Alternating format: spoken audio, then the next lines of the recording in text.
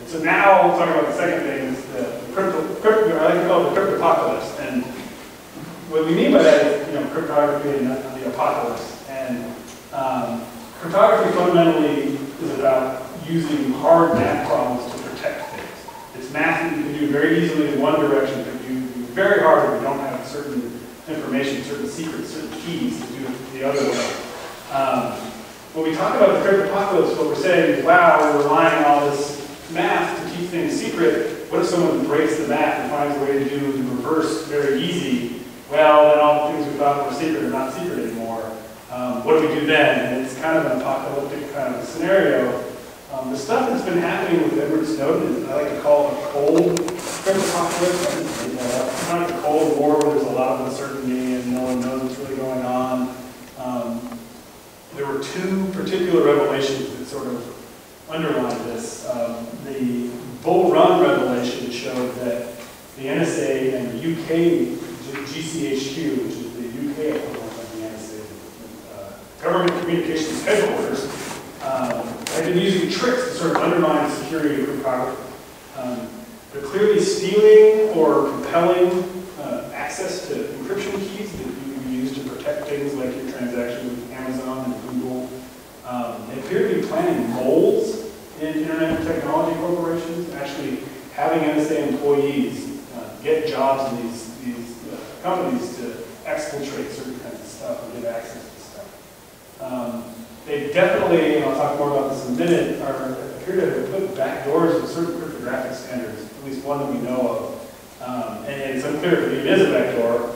And they're hoarding vulnerabilities, so often companies will come to the NSA with a set of source code. Please look at how we implement this piece of cryptography. Let us know if there's any problems.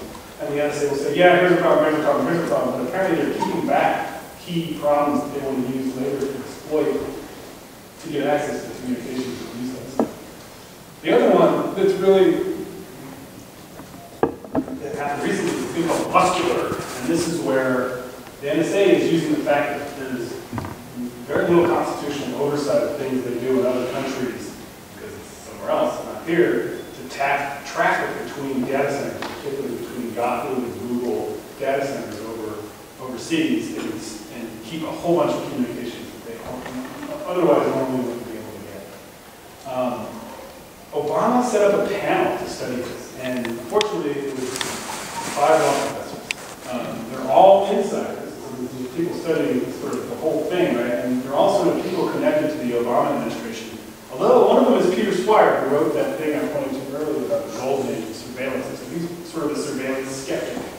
The review panel asked the world for input, and we said, hey,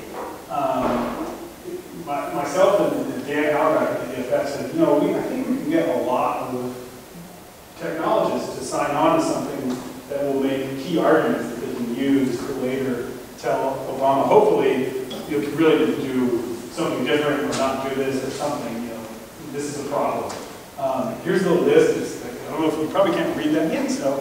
But it was about 47 people, a lot of Berkeley folks, some Berkeley folks. Nick Doty was on it. So this is, again, showing you, we try to get young people and recognize people with cachet, and certain people were harder to get than others that were key. For example, we got some foreign people. They could argue about the foreign case. I'll talk a little bit, we're tapping foreigners.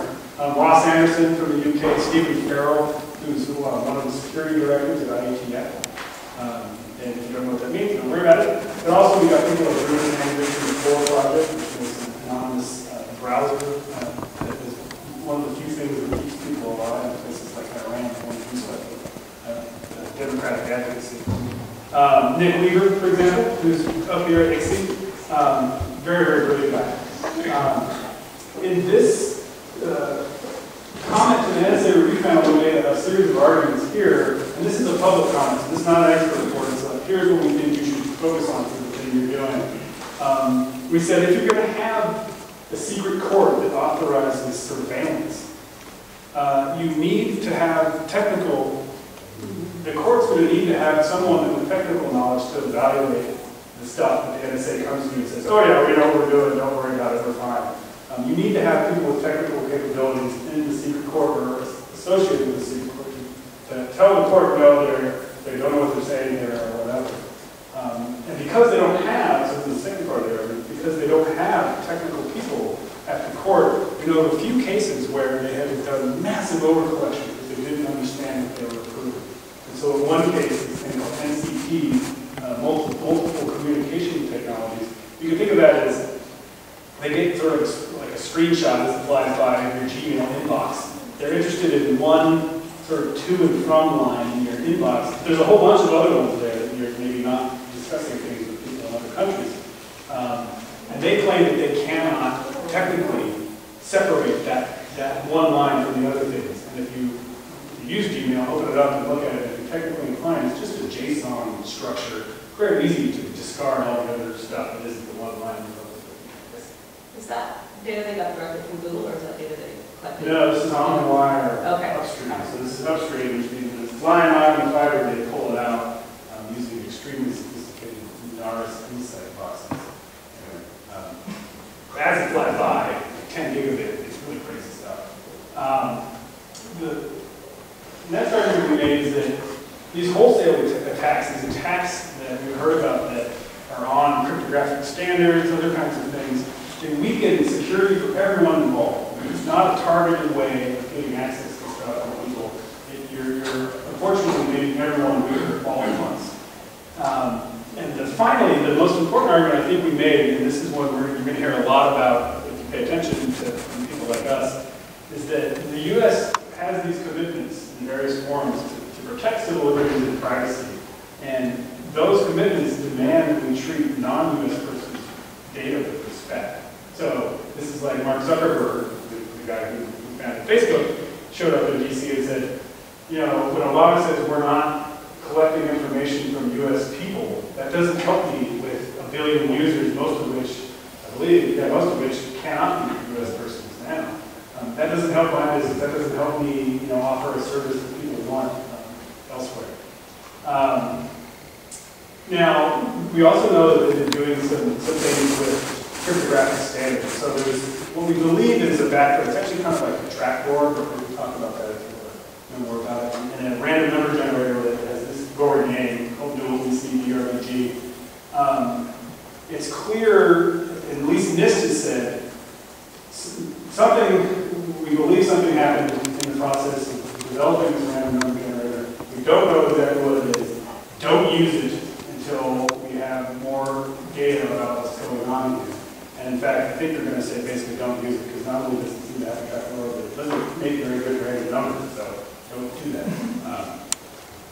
But unfortunately, the realization that they may have snuck in a backdoor or snuck something into a cryptographic standard made people look around at other things NIST is doing. And NIST, you know, we know the people at NIST who do this stuff. They're some of the best in the world. There's like 15 of them, there's not a lot of them. They care a lot about making really good security standards. There's one called SHA-3. This is a hash standard. This is something that turns like a file into a string of gibberish. If you change one little tiny pixel in the file, the string of gibberish changes all over again. Very useful for saying something's changed, detecting something's changed. SHA-3 is really interesting. It was subject to a 5-year competition where 60 academic and research teams put in their novel crypto algorithms, and over 5 years it was whittled down to a finalist in October of 2012. This is an algorithm called Ketchak. Unfortunately, between October 2012 and now, there's been changes to the thing. The thing that won is a little different, and there's heated arguments about how different it is and what the differences are. But they made it, they lowered the security properties on this particular standard. And in light, they did it before Snowden and stuff, but in light of the Snowden things, it looks kind of, it looks a little suspect that they're lowering the security standards and changing this thing before a competition.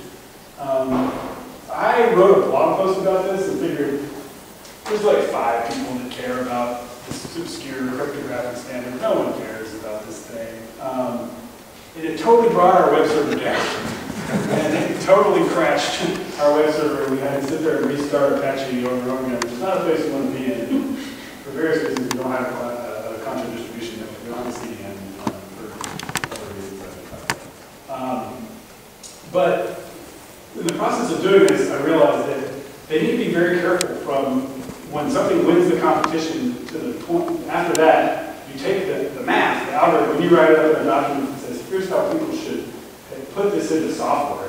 You have to be very transparent and careful in that step, or you're going to have this problem over and over again. People are going to say, oh, this is in the pocket of NSA, NSA can make them do whatever they want. And we don't want that because this is the one place where crypto happens really, really well. The denouement, the outcome, so to speak, here, is that NIST appears to be listening to a lot of this feedback. The SHA-3 is going to be standardized and close to its original form, and the changes they are making are non-controversial.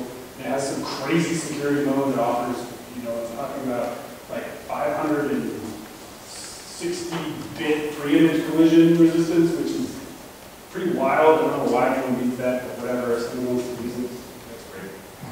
And now NIST is even doing something, they're doing a more broad review of every single cryptographic standard that they've ever written. It's like some 40 FIPS, Federal Information Processing Standards, and special publications. So they're going to bring in an expert, independent outside team to help them look and see who do we work with when we create the standard. Does the NSA involved? Do we think of anything untoward happening here? Do we need to change this thing? Is there any problems here? And I think that's a pretty good outcome for this stuff. It's hard to know exactly how this happened, but I'd like to think we played a good role in making sure that at least the transparency case was made. We've got to be very transparent about these things in the new environment.